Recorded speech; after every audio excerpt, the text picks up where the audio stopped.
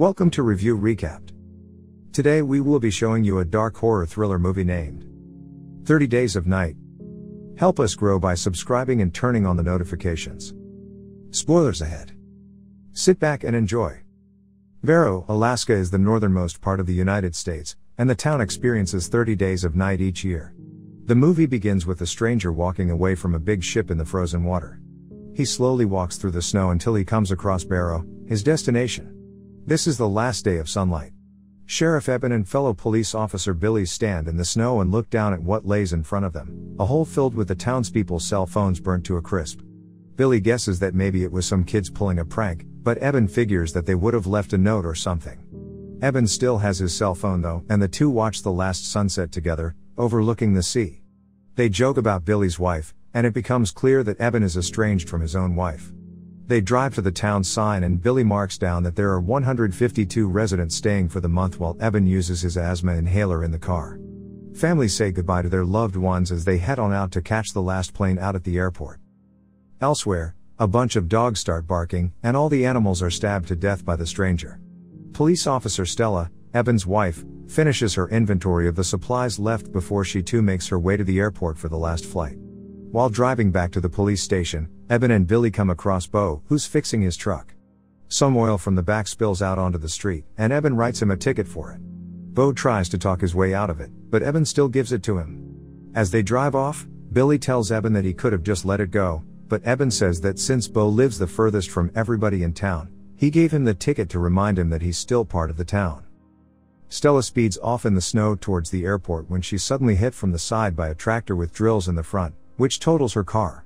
The tractor driver makes sure she's okay, but she tells him that she needs to make it to the airport.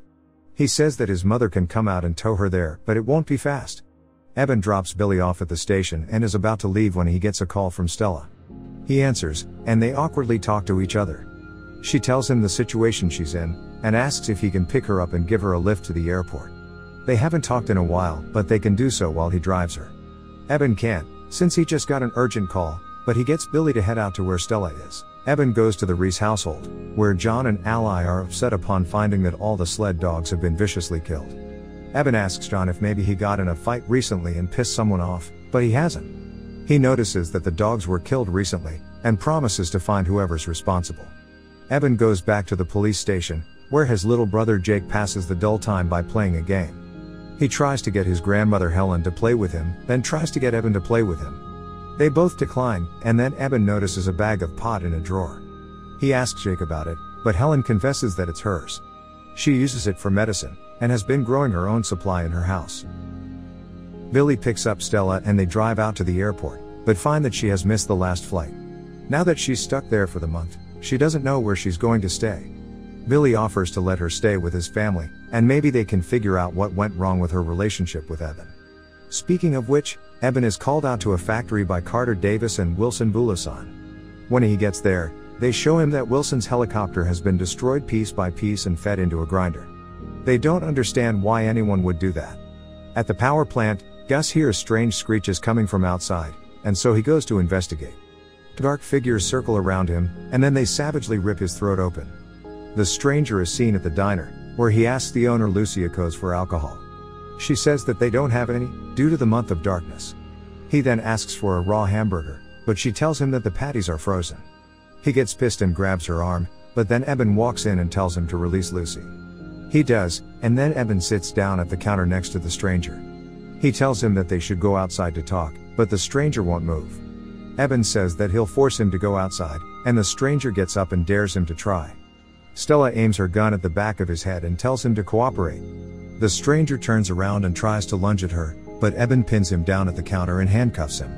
They put him in the back of Eben's truck and drive him to the police station. While in jail, Eben asks the stranger how he got there, since they would have seen him before if he traveled there by plane, and he's not from around there. The stranger remains silent. Eben figures that they have plenty of time to talk, since no one's coming for him, and he's stuck there for the month. The stranger then begins to talk about how they're all helpless against what's coming. Stella says that he's just trying to freak them out, and Jake says that it's working. Eben decides to go check on Gus, and the stranger tells them to do so. He also tells them to board the windows, to try to hide, but they're coming regardless. Eben asks him who they are, and then the power goes out for the entire town. The backup generators kick in, and Eben decides to go by himself to check on Gus. When Eben goes to the power plant, he sees that the door is busted open. He grabs his pistol and advances until something catches his eye in the snow. It's blood, and a lot of it. Eben follows the blood trail and finds Gus' severed head impaled on a pole. Eben freaks out and drives to the main street of the town, telling everyone to go to their homes and get out their guns. For those who don't have generators, he tells them to go to Lucy's diner and wait there. Stella, Helen, and Jake play a board game while the stranger stands up and speaks ominously. He says that the cold they're feeling isn't the weather, but death approaching. He also makes mention that he's going to be rewarded for helping them. Jake tries to get him to shut up and throws a piece of the game at him. The stranger says that he shouldn't have done that, since he can now use the piece to pick apart the lock. Jake runs to retrieve the piece from the cell, but the stranger grabs his throat and squeezes when Eben suddenly shoots him in the arm. Jake is released, and Eben handcuffs the stranger to the cell, so that his back is to them and he's facing the wall. He gets out the first aid kit, but Helen says that the doctor should examine him. Since he just tried to choke Jake, Eben decides to let the stranger just bleed while they figure out what to do. He says that he's going to try and get help, and Stella volunteers to come with him. They leave Helen and Jake at the police station, who are armed only with a stun gun in case the stranger tries to do anything. As they drive through the snow, Eben suddenly has Stella stop the car. He gets out and walks out to the front of the car. He saw something up ahead of them, and when Stella looks through some binoculars, she tells Eben to get back into the car. They pull into reverse and speed back towards town when a vampire runs on top of the car and begins to smash the roof with his hands. Eben shoots him through the roof, but the bullets have hardly any effect on him. Stella slams on the brakes and the vampire is launched from the roof. John nervously sits by his rifle while Ally tries to get him to eat dinner in the kitchen. Suddenly, a vampire bursts through the window and hides in back of the table. John runs into the kitchen and sees Ally being forcibly pulled from the window.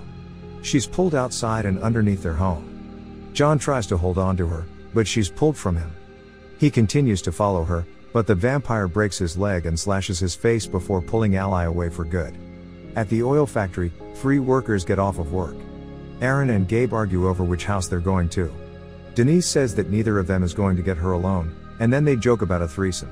While playing rock paper scissors, Gabe is grabbed by a vampire and disappears into the darkness. Aaron and Denise freak out, and then Gabe's body falls down next to them with his throat ripped open. Denise runs away while Aaron stands there in shock, not noticing the vampires emerging behind him. Eben and Stella hear Helen screaming over the radio, and so they speed off to the police station. Jake and Helen are missing, and there's a lot of blood in the corner. The stranger remains handcuffed to the jail cell, and gets upset. He says that the vampires didn't take him, and he urges Eben to kill him. He doesn't, and instead he and Stella head off towards the main street. In the next scene we see that the vampire leader, Marlo, and Iris attacking a couple in their home. The man shoots Marlo in the chest, but it has no effect on him. Marlo impales the man to the wall with a fire poker, and Iris viciously rips into the woman's throat. For fun, Marlo spins around a record and runs his bloody fingernail on it. Later on, as Eben and Stella drive to the main street, they see an overturned car on fire. Marlo tells his fellow vampires to tear off the heads of their victims, because he doesn't want their food to become vampires as well. Denise runs to Lucy's diner along with Carter, Wilson, Wilson's father Isaac, Jake, and Lucy. Vampires grab the back of the police truck and begin to raise it vertically. Eben blows the head off of a vampire, but Marlo takes his gun away and then the vampires flip the truck over. The vampires go on a killing frenzy, pulling people out of their homes and slaughtering anyone who comes into their path. They start to pull Eben and Stella out of the truck when Bo uses his tractor to crush a couple of vamps. Eben and Stella get into the tractor and they head off to the diner. When they arrive, Jake tells Eben that he watched as the vampires killed Helen. They can't stay in the diner, so they plan to go to a resident's house that has a hidden attic. Eben, Stella, Bo, Jake, Denise, Carter, Wilson, Isaac, Lucy, and Doug Hertz go to the house and pull down the ladder to the attic. For now, they will sleep in shifts and ration the food they have. Marlo goes to the police station and enters the stranger's cell, who weeps upon seeing Marlo. He tells him that he's done a good job, and then breaks the stranger's neck. Day 7, Eben starts to grow a beard and Doug starts to get restless. He doesn't want to just wait there until the vampires find him and he begins to make a lot of noise. Jake tries to get him to calm down, and Doug starts to fight with Eben. They are pulled off each other, and Eben says that fighting will get them killed a lot quicker. For now, all they have to do is keep quiet and lay low. However, Eben also realizes that they can't remain in the attic. He plans on getting to the police station so that they can get some weapons. Eben goes outside with a pistol and cautiously moves around town. He hears someone calling out his name, and then he sees John hiding underneath a house. Eben makes his way to John and asks him how long he's been hiding there. He doesn't remember, and says that his leg is hurt. Eben helps him get up and John says that he's so hungry. Eben is startled to see that John's eyes are dark and his teeth are pointy. John gets Eben to continue to help him, but he can't resist trying to bite him. Eben pushes him off and aims his gun at him. John knocks the gun away and attacks him, but winds up getting tangled up in a swing set. Eben grabs a nearby axe and hacks away at his neck until John's decapitated. Eben goes back to the house where the survivors are and collapses inside. He has an asthma attack, and he lost his inhaler in the fight with John. Stella and Bo bring him up to the attic and calm him down. Also, Marlo sees John's corpse and gets pissed when he sees that he turned into a vampire. Somewhere along here, Kirsten Toomey walks through the streets and screams for help. The survivors see and hear her. Carter says that they should bring her in, but Eben says that she's being used as bait to lure them out. Eben is right, as they can see the vampires stalking Kirsten on the rooftops. She turns a corner and comes face to face with the vampire Arvin, whose bloody face smiles as he sees her. Kirsten tells them that since nobody answered her, the others all must be dead. Marlo approaches her, and she says no, please, God. Marlo looks around, and then tells her no, God. The vampires circle around Kirsten and viciously slash her body with their claws. Arvin then finishes her off by digging into her throat. Eventually, Isaac has had enough of staying in the attic and tries to leave. Wilson and Stella calm him down, and then he goes to the bathroom. Suddenly, they hear a noise coming from inside the bathroom. Wilson tries to open the door, but it's locked. He unlocks it and finds that the window is open and Isaac is gone. Wilson decides to go outside to look for him, and Stella tries to hold him back. During the struggle, Wilson shoves her off of him and she hits her head hard on a chair. Wilson walks out the front door and searches for Isaac. Eben finds Stella and asks what happened. They hear footsteps, and so they hide in the bathroom. Arvin walks into the house and is about to open the bathroom door when he hears Isaac scream as he is killed. Arvin decides to go back outside to join in on the meal, and shortly afterward Wilson too is feasted upon by the vampires. The survivors hear noises coming from the roof and think that it's the vampires, but it's a snowstorm. Since the vampires won't be outside, they decide to take this opportunity to travel to the store to get supplies. They all make it to the store and Eben assigns everyone specific things to get: canned food, walkie-talkies, medicine, etc., as he gets himself another inhaler. As they get the supplies, they hear noises coming from the back and realize that they aren't alone. They come upon a vampire girl who is digging into someone's throat. The girl attacks them, scratching Carter's face in the process. Eben tries to hit her with the axe, but misses due to her being so small. The survivors pin her against the wall and Jake hacks off her head with the axe. They're all horrified at what just happened, and then the snowstorm passes, which causes them to stay in the store. Day 17, the survivors plan to get to the oil factory, but they'll never make it since it's so far away. The police station is closer, and so they aim for that as the next place to go. Also, since Helen grew her own weed using ultraviolet light, they figure that they can use this as a weapon against the vampires. Eben grabs the axe and volunteers to be the distraction so that the others can run to the police station. He runs throughout the streets and screams as Marlo watches him from a rooftop.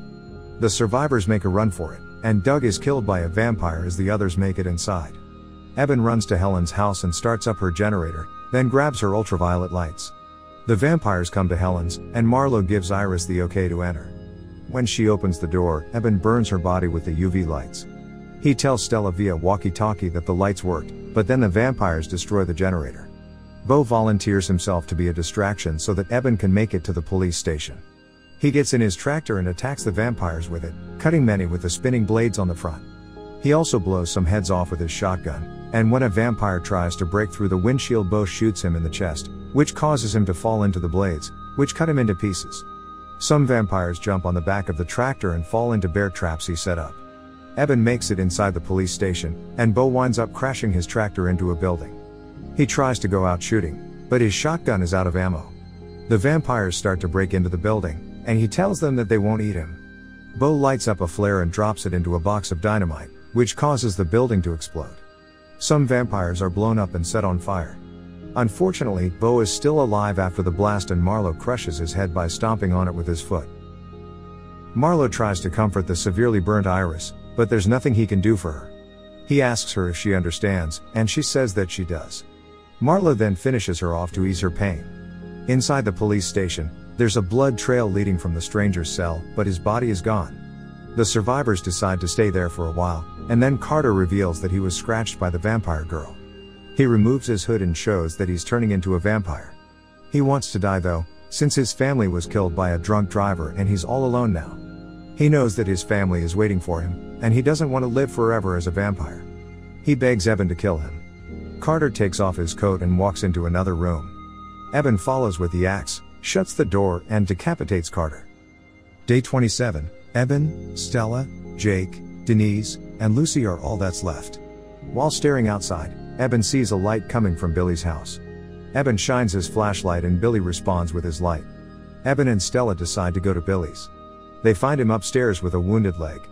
Evan asks where his family is, and then sees that they are all laid out on the bed with a sheet covering their bodies. Billy didn't want his family to suffer at the hands of the vampires, and so he killed his wife and kids. He tried to shoot himself, but his gun jammed on him. Evan and Stella help Billy get to the police station, and find that Jake and the women are gone.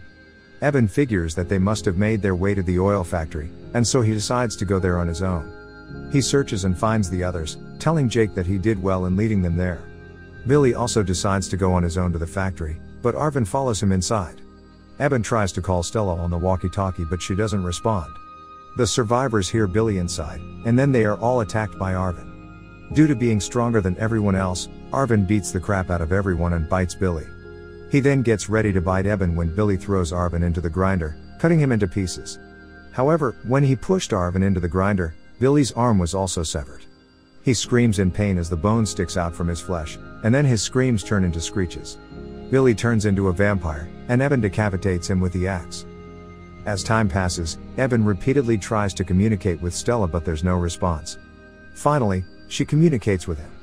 She is hiding underneath a car with Gail Robbins, who is a child that she found wandering the streets while soaked with blood. They are freezing, but Evan urges her to hang on, since tomorrow the sun will come up again. He promises that they'll be together at sunrise. Evan then sees several vampires lurking around the car. Marlo tells the remaining vampires that it took them several years to fade into obscurity and just be thought of as nightmares. The rest of the world can never know that they really exist, and so he urges the vampires to find and kill off the remaining survivors. Denise then sees that they have broke into the oil pipeline, which causes the streets to be filled with oil. Marlo lights a match and drops it in the oil, setting the streets on fire. Evan realizes that if Stella and Gail run, they'll be killed by the vampires. If they stay, they'll burn to death. Evan then comes up with an idea and walks down to where Billy's corpse is. Evan grabs a needle and extracts Billy's infected blood into it. He hugs Jake one last time and tells him that once all the vampires are looking at him, tell Stella to make a run for it. Evan then injects himself with Billy's blood, and he fights off the transformation the best he can. Denise and Lucy debate whether they should kill Evan right now, since he'll lose control soon. Jake tells them to leave him alone and let him carry out his plan. Evan's eyes turn black, and he walks out of the factory. In the end, it's shown that Evan painfully transforms into a vampire and walks out into the middle of the street. All the vampires turn their attention to him, and so Jake tells Stella to run. Evan lunges at Marlo and punches him in the face. Marlo is more experienced at being a vampire though, and beats the crap out of Evan. He breaks Evan's hand and kicks him in the face repeatedly, causing him to lose some teeth. Marlo also smashes Evan's body against a nearby car. Evan doesn't die though, and as Marlo lunges at him, Evan punches his arm through Marlo's head, killing him. However, in the process, Evan's hand was severed by Marlo's teeth. He looks at the remaining vampires, but they walk away. Stella sees that Evan is a vampire and gets emotional. Evan asks if he should go after the remaining vampires, but she tells him to stay. Jake, Denise, Lucy, and Gail come out from hiding as the town burns, as well as several other hidden survivors. Evan and Stella go to the spot where he saw his last sunset and hold each other close. Evan kisses Stella one last time, and then they hug each other. The film ends with the sun rising, which painfully kills Evan, and Stella holding onto his body as she stares off into the sun. Thanks for watching. Hope you enjoyed the movie.